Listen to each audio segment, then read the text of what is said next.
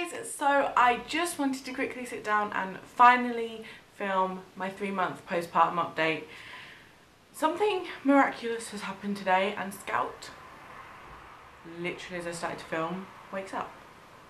Okay, so for the first time in ever, Scout is napping in his cot. Now, he is 14 weeks old now and he has gone through so many growth spurts and so many different leaps, and we've had grumpy weeks, we've had really good happy weeks, and he normally naps in my arms and that means I don't get anything done. And I thought today, enough's enough, let's try and get some kind of routine started. So at 10:30 I came upstairs with the rest of the bottle that he hadn't finished like 10 minutes previously downstairs. Went upstairs, changed his nappy, put him in some clean clothes, put him in his sleep bag and fed him the rest of that bottle. He fell asleep, put him in his cot and put his monitor on, and he's still in there. So I don't know how long this is going to last. I may have to disappear real quick if he does wake up, but for now he's asleep in his cot. So where do I start with this 3-month update?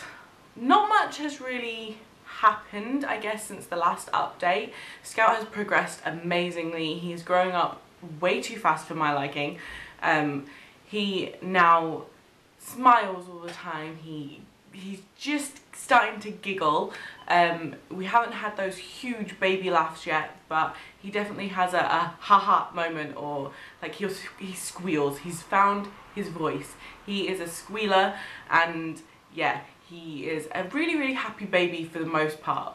He does have his moments where he is really grumpy and nothing will soothe him, and he has been refusing his bottle also, you know, throughout the past week on and off, and that's been really difficult, but I think we're finally coming out the other side of that. So whilst we're talking about feeding, Scout is now not exclusively breastfed. Unfortunately, for some reason, whilst he was going through one of his growth spurts, he stopped latching onto my left side, and it was really difficult. He wouldn't lie still, he wouldn't latch on. It was just a really difficult time. Because of that, I didn't really have time to pump whilst looking after him during the day as well. So my supply on my left side, if that makes sense, is kind of just gone. I still get some milk from it, but not enough to feed him, and he still won't latch. He's just got some kind of bad connection with this side of me that he absolutely hates. So because I haven't really got much milk going on this side, he is generally fed on my right, and because of that I don't produce so much milk that he can constantly be fed on this one side. So now I alternate between breast and bottle, so he'll have a breastfeed and then I'll have a bottle feed, and he'll go back and forth. He seems to be doing okay on that. He doesn't necessarily eat the recommended amount in a bottle, because I'm guessing that when he eats from the breast he doesn't get a huge amount of milk, and when you are exclusively bottle feeding a baby, they say to feed them a lot. Or at least it seems a lot, and he doesn't quite manage to eat that much. But he's still putting out weight, he's still got wet nappies, he's still got a lot of dirty nappies, and he's still progressing really well. So we're not worried about him not growing as he should. He definitely still is. But he is combi fed now, and it seems to be working out really well. I am thinking that maybe when we start to give him some kind of solids and we start to wean him, maybe I'll wean off the breast and just bottle feed him, purely and simply because I cannot wait to get my own body back to myself. I know that sounds really selfish, but I haven't enjoyed breastfeeding from the beginning, and I'm so proud of myself for sticking through it this long, that if I can last another 3 months until he's, say, 6 months old, and then if I then decide that that's enough, then I'm happy with that. I'm really happy that I've managed to stick at it this long, because I absolutely hated it at the beginning. I actually quite enjoy it now, and it makes me sad that I can only do it on one side and that he has to have some bottles, but in a way I can't wait to get my own body back and be able to wear underwire bras and everything else that will make me feel a little bit more like me. So because he is growing, he is now about 15 pounds in weight. He is pretty much grown out of anything 0 to 3 months. If it's a long 0 to 3 month piece of clothing, he will fit in it because he's a very tall baby. But if it is a bit shorter in the legs or shorter in the body, it generally won't fit him, and especially if it's a smaller 0 to 3, it will not fit him at all on top of his cloth nappies. So he's now in 3 to 6 month clothing. He even wore some shorts yesterday that were 6 to 12 months. What? I don't understand. They were a little bit big, but they fit him around the waist, obviously because of his cloth bum. And yeah, I was like, oh, you're growing far too fast. So I don't know what else I can really update you guys on about Scout. He's all up to date with his jabs. He's got his next lot of jabs on the 26th, I believe, and that will be his last set until he's a year old.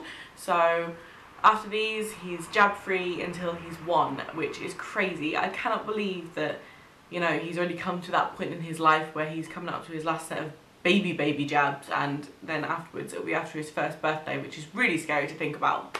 So I just thought, on another little feeding note, he has kind of grown out of his reflux. I think last time I spoke to you, his reflux was quite bad still, and we were having to give him Gaviscon to keep his milk down, but we now don't have to really give it to him. I don't think I've given him Gaviscon for at least 2 weeks, and his reflux is a lot better, although he did puke all over Liam the other day, and I think I will insert a picture here because it's pretty hilarious. That was Liam's own fault. He was holding him up in the air, playing Superman, and yeah, happened all over him. But yeah, his reflux is a lot better, and I think that helps with his weight gain as well, because in his 8-week checkup, the doctor said that he'd dropped a couple of percentiles on his weight. He wasn't quite continuing his weight growth as he should have been, so we needed to keep an eye on that. But since then, I have been keeping an eye on his weight, and I've only been using our scales at home to weigh him.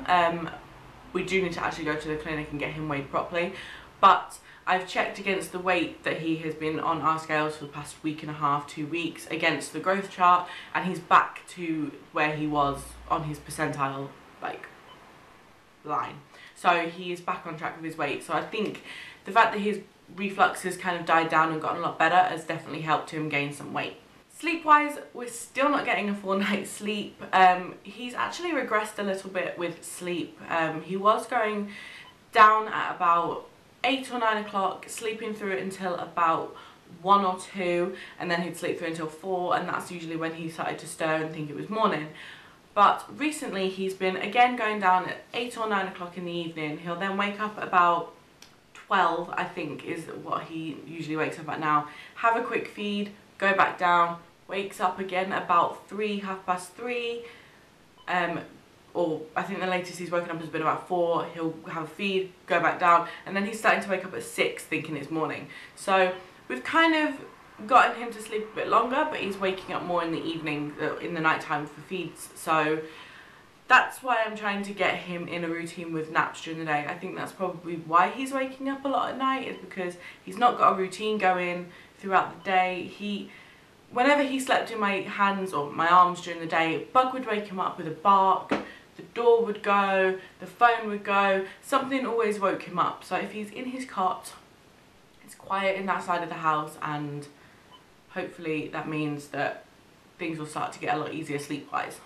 So I think that's really all I've got to update on Scout. I really don't think there's anything I need to update on with Scout. Yeah. So for me, 3 months postpartum, where do I begin? My weight loss has kind of hit a plateau for the last month. I am currently 220, 221, which is actually 6 or 7 pounds lower than my pre-pregnancy weight. So I have lost about half a stone more than what I gained through my pregnancy, which I'm really, really happy with. I just hope that it will continue to drop. I am actually starting a new feature on my blog on Wednesdays, which will follow my weight loss journey. I need to do something to focus my mind to lose this weight, because at the minute I'm really disappointed that I stuck at a plateau for the last month, and I really only have myself to blame because I haven't been eating brilliantly. And I think if I start to document it and keep a bit of a diary, wow, toot toot, Scout's awake, then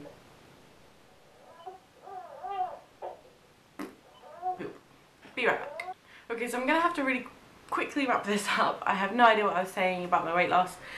I'm going to start documenting my weight loss on my blog on Wednesday. So if you're interested in that, head over onto my blog every Wednesday and I'll keep on track of that. I don't know if you guys can hear his music on the monitor.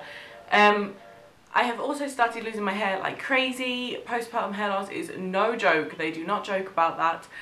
I cannot wear my hair down at the minute. I have 2 little tufts here that always stick out. If you watch our vlogs on our vlog channel, you will always see my hair just like sticking out here, which is not fun. I can't wear my hair down because it just comes out in clumps. Baths and showers are just a total chore because I'm constantly trying to take hair off of myself, and Scout is, I feel so sorry for Scout, he's always covered in my hair. What else? I don't know whether I mentioned it in my 2-month postpartum update, but I was having trouble with my gallbladder, liver. I was having some pains and cramps. I actually went for an ultrasound about 4 weeks ago now, and I'm still waiting for my results, which I'm really unimpressed with, because if there was something wrong with me, I'd want to know so I could get it sorted, and they are taking an absolute age to get back to me to tell me if there's actually anything wrong, whether I have gallstones or anything else. I have no idea. My last set of blood tests came back absolutely fine. My levels were back to normal and my liver was okay. So really we're only looking for gallstones now. I had another set of blood tests this Monday just gone, but I have to wait and get the results. I'm waiting for the results of those 2 just to check that my levels are normal still. But I'm going to quickly show you my belly, and I'm going to head off to this grumpy baby and try and settle him. So yes, I am wearing pajama bottoms as usual, and this is my stomach. Ugh. 3 months postpartum. My lovely mum tum. My stretch marks look so much worse now than they ever did before, but I'm trying to tackle those now, and hopefully this will go soon because I don't like this podge, but I've got my lovely son out of it. Thank you so much for watching this update. Sorry I've had to cut it really short. I'm going to insert some clips of Scout at the end of this video because obviously I haven't got him right here. He's in his cot going right now. So I will insert some clips at the end of Scout, how he is now, and I will see you guys next Friday with hopefully another Family Friday video. Please subscribe if you are new, and I will see you soon. Bye guys.